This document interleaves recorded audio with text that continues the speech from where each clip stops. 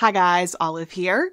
Here today to talk about some books that make us feel good. Books we can sink into and forget our troubles.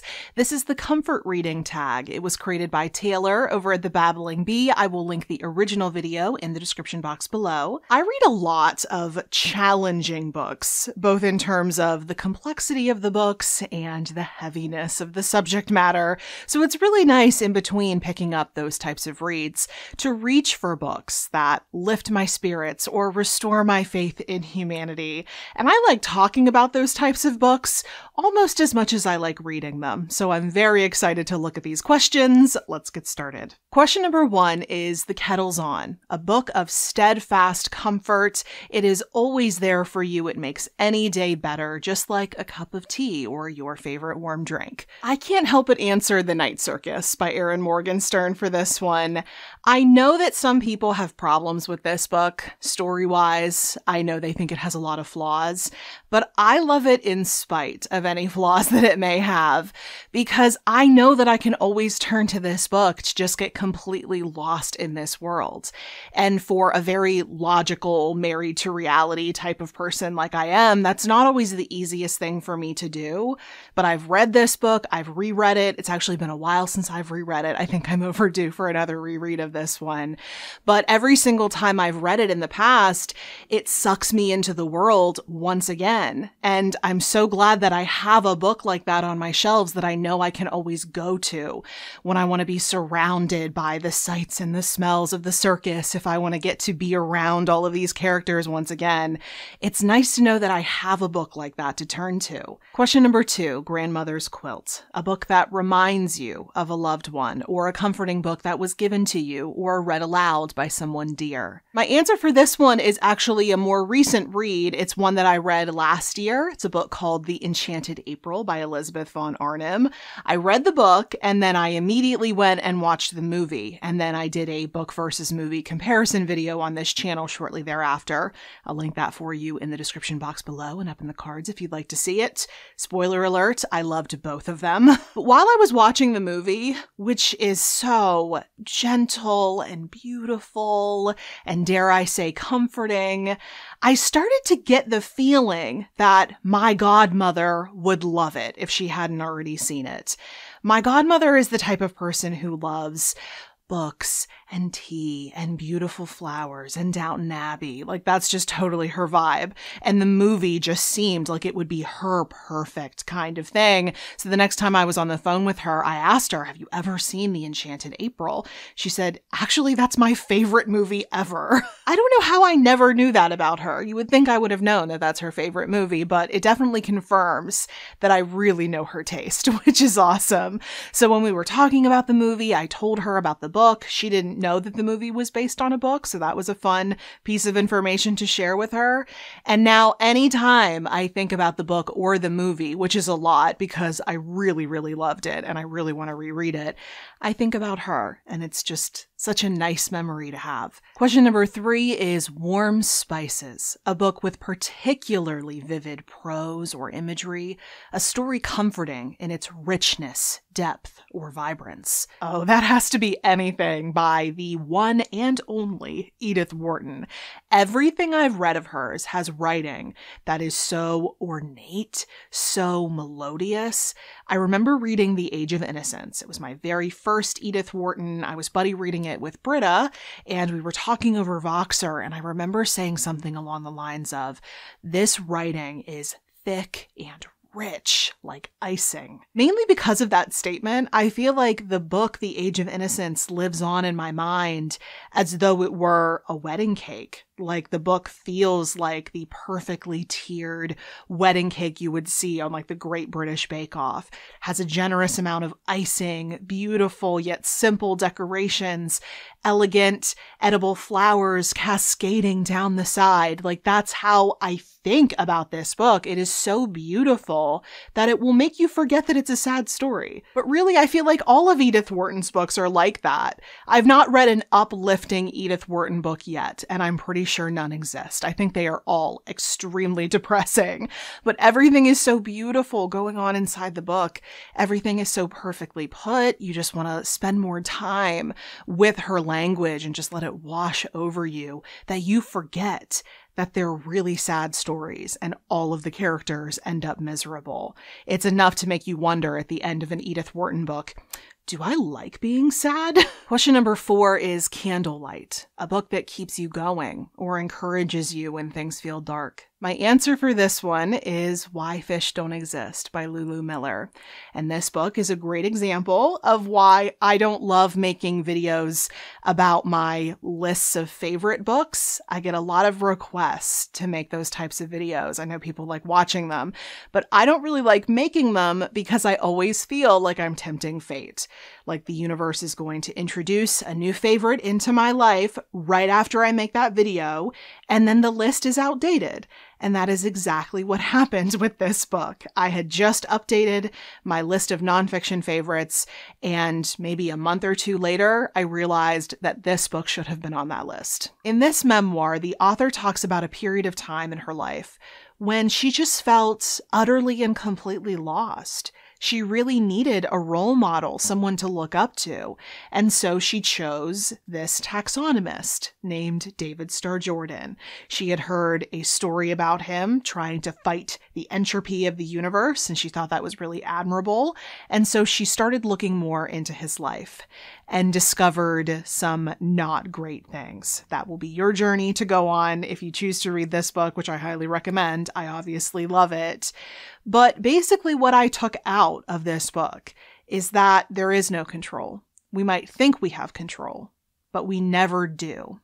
And that can be terrifying, but there's also so much comfort in that. I think there's a sense of peace that you can achieve when you realize that there's so much in this universe outside of your control. We are all just tiny little specks within this universe, and we can only do what we can do. We can try our hardest at the things that mean something to us, but beyond that, the universe is going to universe. It's going to be chaos. There is going to be entropy, and we can only respond to it. And that's just how things are going to be. There's no one thing we can do to battle the natural way of things. And there's no one person who we can all look at and say, oh yes, that person has all of the attributes necessary to have a full and meaningful life. It just doesn't exist. And I think it's also really important to understand that people are very flawed and they are very much products of their time. I think it's possible for us to look back at historical figures and people in our own day. I think it's possible to pull the things that we think are admirable and try to emulate those and realize that they are definitely going to have flaws, and that's part of all of us.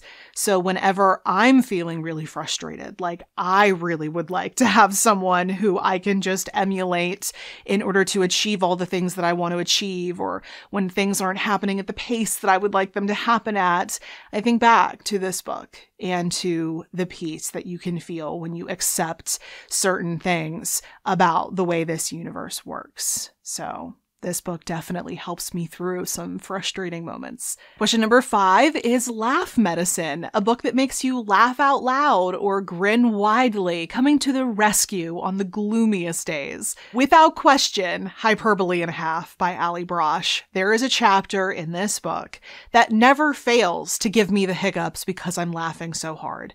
I've read that chapter a number of times. I know exactly what's going to happen, and yet I laugh that hard every single time I read it, which I think is quite the accomplishment. And I also have really good memories of this book because it reminds me of my study abroad trip to Russia. One of my roommates told me about Ali's blog, and we would all just kind of circle around her laptop in the dorm rooms using what may have been the worst internet connection on earth, trying to look at these blog posts. And once they finally loaded, we would all just be laughing hysterically at them. And then I think it was a couple of years after our trip, I heard that this this book was going to be coming out and that it was going to include some of the blog posts that I loved so much, that I loved reading in Russia with my friends so much. But then there was also going to be new stuff in here. So I'm pretty sure I pre-ordered it and read it as soon as it came out and loved it and had the reaction to that one chapter that I keep having over and over again. So it's comforting in that way, and that I know it's always going to make me laugh, but also it's comforting because it reminds me of one of the most wonderful times in my life. Question number 6 is in bed all day. You've got your warm drink, a cozy blanket. What do you read when you're curled up in bed all day? For me, it varies pretty drastically. I'm tempted to be really realistic and boring and just say the next book I'm commissioned to review, because more often than not, that is a book that I will be curled up with. I have to prioritize those books because I have writing to do after I finish reading. But let's just focus on pleasure reading for the moment. Let's forget about my written reviews. So if I'm doing some comfort reading, I would be reading something like 84 Charing Cross Road, one of my nonfiction favorites. I could reread that book an infinite number of times and not get tired of it. I love it so much. But also, maybe I'd be curled up with a good romance book. So if I pick up something like one of the books in the Well Met trilogy by Jen DeLuca, The Love Hypothesis by Ali Hazelwood, which I really enjoyed, or Evie Drake Starts Over by Linda Holmes, which I still think about. I read it and reviewed it here on the channel earlier this year. It gives me the opportunity to tune out the noise of the world for a little while and just let my heart flutter.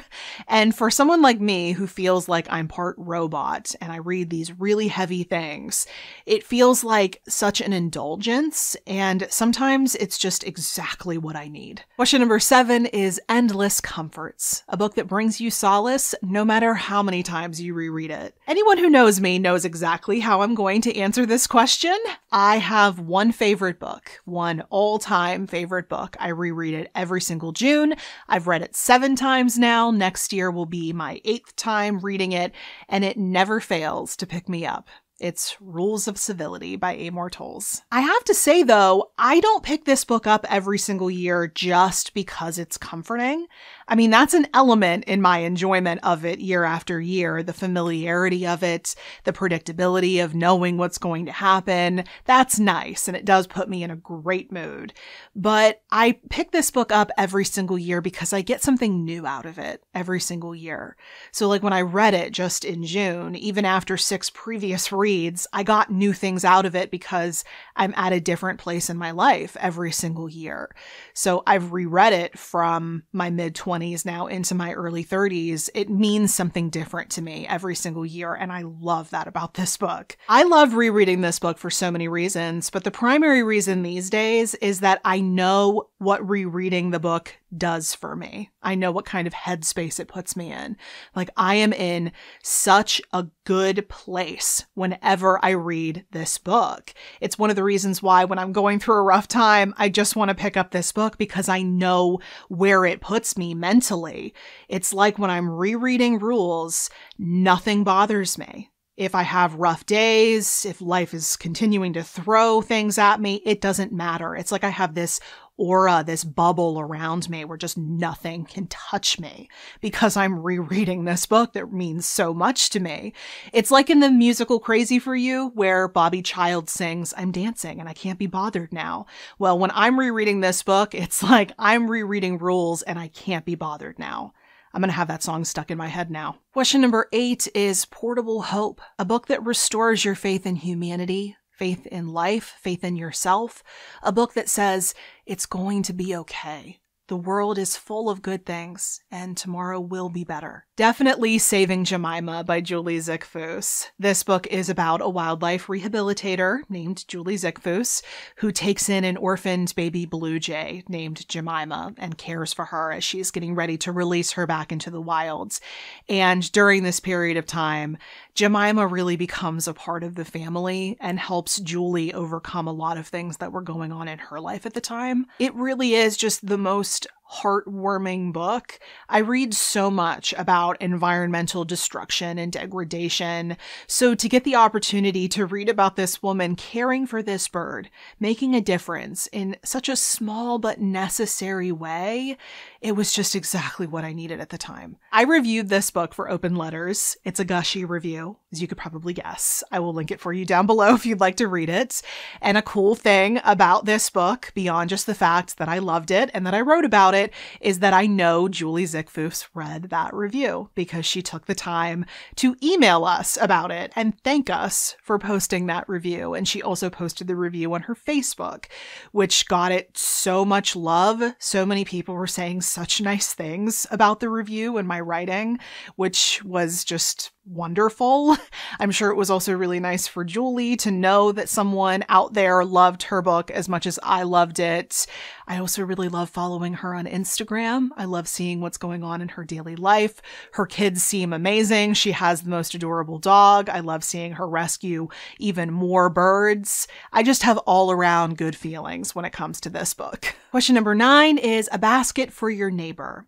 Imagining you were putting together a cozy comfort basket for your neighbor or a friend or a loved one, what book or books would you include? Well, before I put together any basket, I would want to have a good long think about the person I was putting it together for.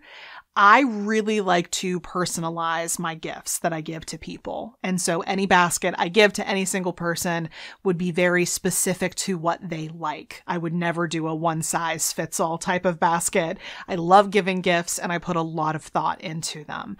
So for my husband, it would be a sci-fi fantasy basket.